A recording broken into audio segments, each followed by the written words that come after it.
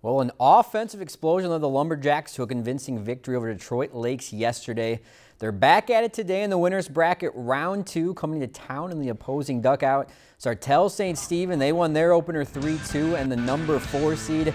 Game tied at 1 in the 4th. Runner on 3rd, Jonah Moeller lays down a perfect bunt here to score a run. Jacks take a 2-1 lead.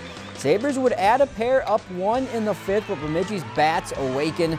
Brendan Kuchenmeister ropes one to left. 2 RBI double. That gives them back the lead. Everyone contributing this one. Brady Weideman, that gets down and right. Another run scores. Part of a 7-run inning for the Jacks. They would go on to win this one 10-3. If you've enjoyed this segment of Lakeland News, please consider making a tax-deductible contribution to Lakeland Public Television.